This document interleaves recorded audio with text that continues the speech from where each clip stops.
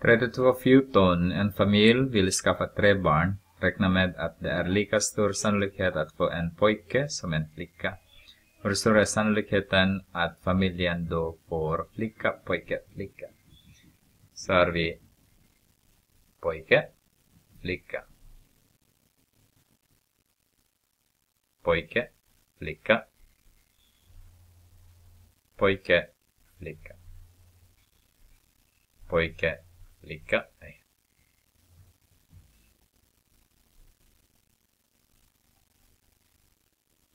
Pojke, flicka. Jag gör så bara så att det blir inte så trångt här inne.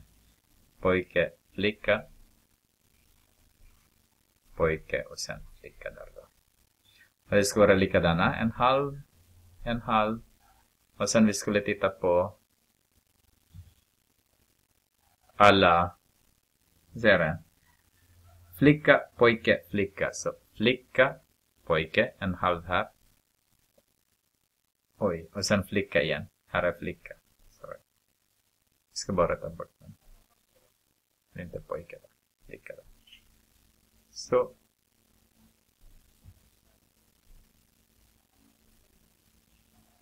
Så en halv där också. Så vi pratar om den här då. Jag ska skriva sannolikheten är där. Flicka, pojke och sen flicka igen. Det här. Den här sannolikheten som vi pratar om. Så. Grenen. Så har vi en halv. Multiplicerar med en halv. Multiplicerar med en halv. Så är det en åttondel. Hälften på 25% så har vi 0,125 eller 12,5%. B. Frågan. Sannolikheten att 3 pojkar. Så har vi 3 pojkar då. Vi pratar om den här grenen. Så det är en halv där och en halv där.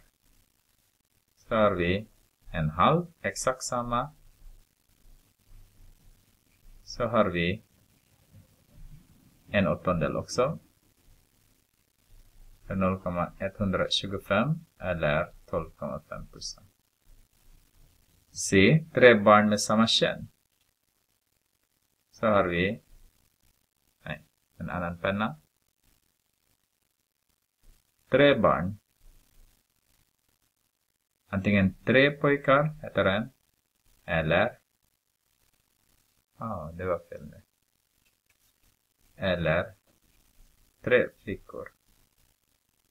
Så sannolikheten att det är 3 pojkar är därmed.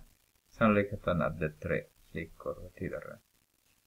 Då har vi 3 pojkar är en åttondel. Och 3 flickor här också. Den här.